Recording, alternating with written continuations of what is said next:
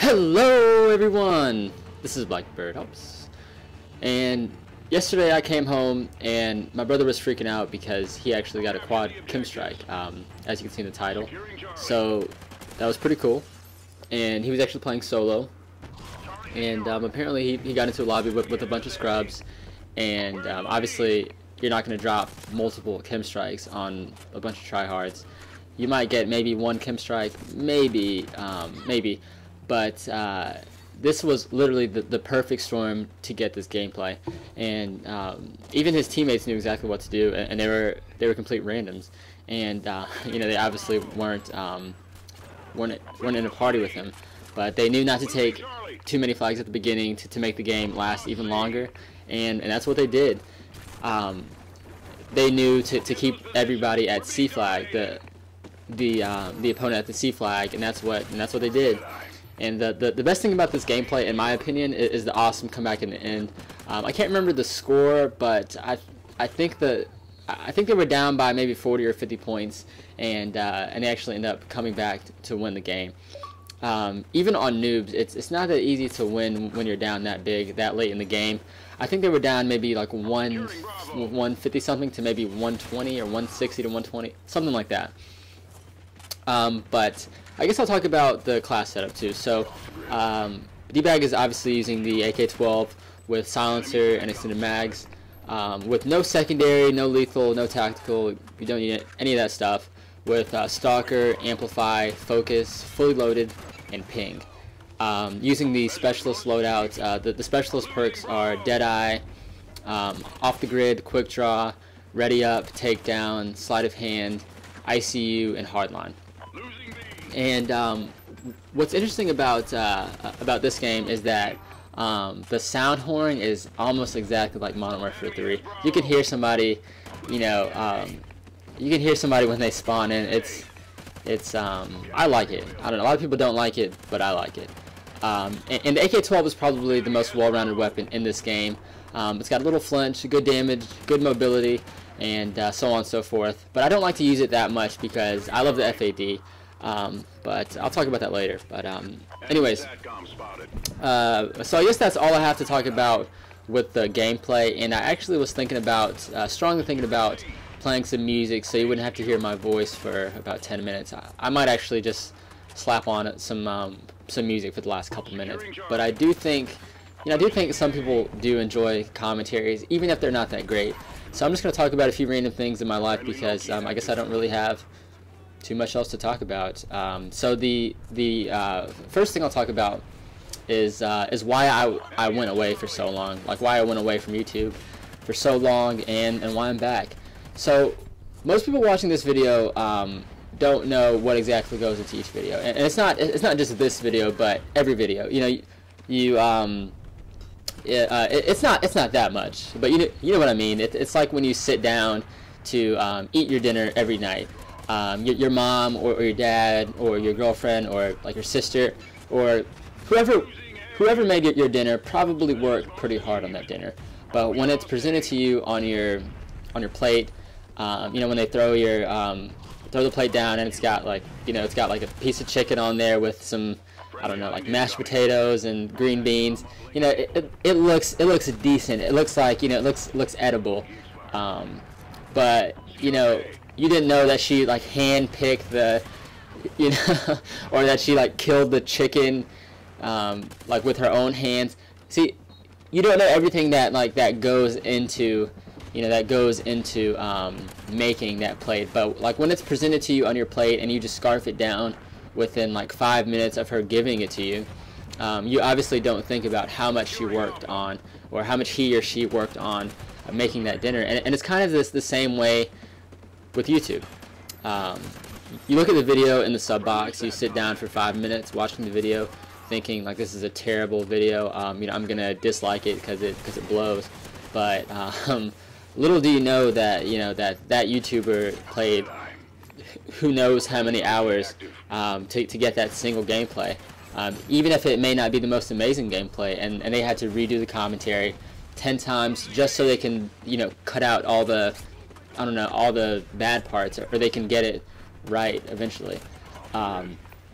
and they just did all that just to make one single 5-minute video. And obviously, you know, I am exaggerating just a little bit, but I just wanted you guys to know that it's not easy as it seems. It's not easy as easy as it is for you to just watch the video. For one, I wanted to focus more on school. The hardest part of my classes in college are pretty much over with, and I've already taken probably the hardest classes that I will take in college, and I only have just a couple especially hard classes left before I graduate college, which will be pretty awesome.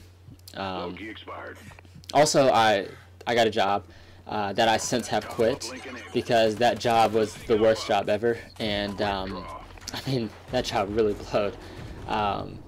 But you know, if you want to be motivated to do well in school, you should get a job that really blows, and trust me, you will want to do better in school.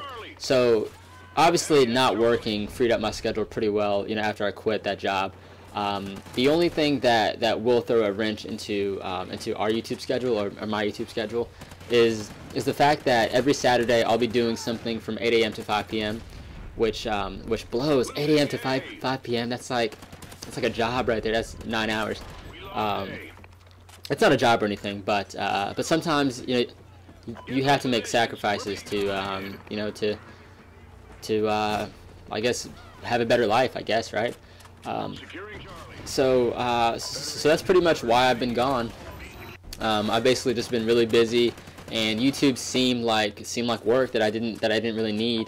It's fun though, you know. Don't get me wrong. But you know, fun things can be work, right? It's like if you've worked all day and you've been in class all day, are you really going to want to do more work? It doesn't have to be YouTube, but just anything really, like playing basketball, or I don't know, watching a movie, or you know, you have to go to the theaters, buy your tickets, get some popcorn. It's just like, even though it's fun and that you like to do it, it can still seem like work. But now I'm so busy. I'm not so busy, but I'm still kind of busy. So now I'm back. Also, it blows that you have to record live. That's the one thing that I'm pissed about in Call of Duty Ghosts.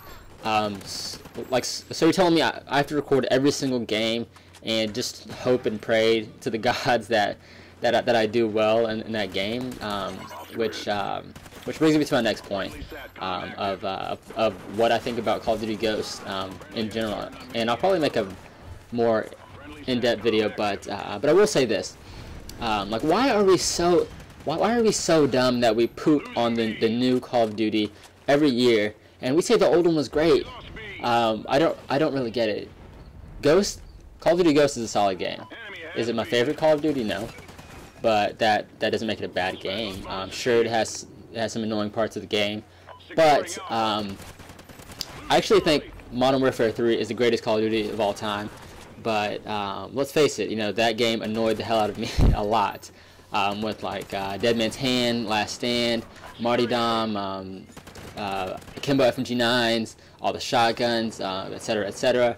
But you know, I don't get how a lot of people say COD 4 is the greatest Call of Duty of all time. I mean, it was so basic and simple.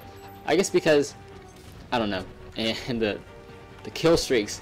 Anyway, I'm getting off on a tangent, but everyone hated Black Ops 2 at first, but then everyone came around, everybody started playing League play, and I actually think that this is a good game at times. I really do think Ghost is a good game at times, and at other times I think this game blows, but that's what makes a game good, if that makes any sense. You know, if you got a k.e.m strike every single game that you played, what's the point to even play?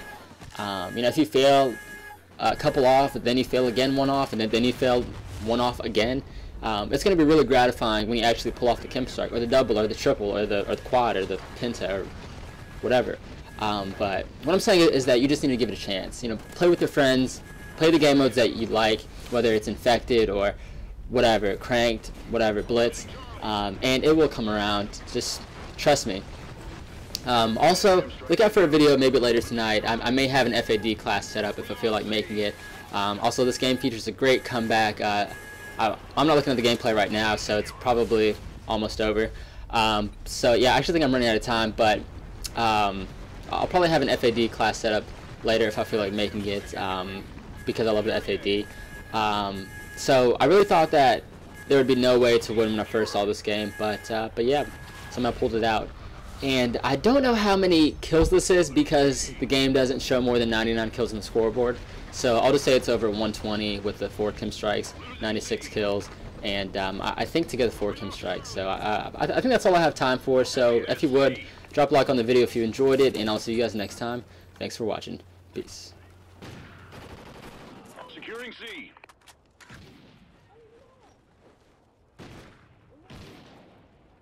All points held. Defend your positions.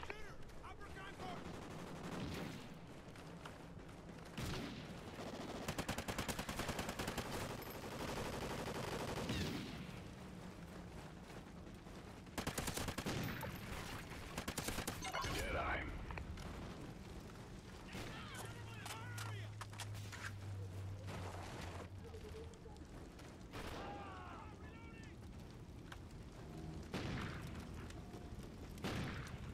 Losing C. Losing B. We lost C.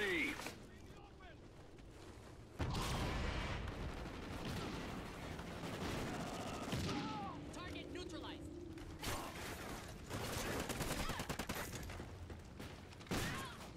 We're in the lead. Enemy Oracle inbound. Nice work, team. Well done.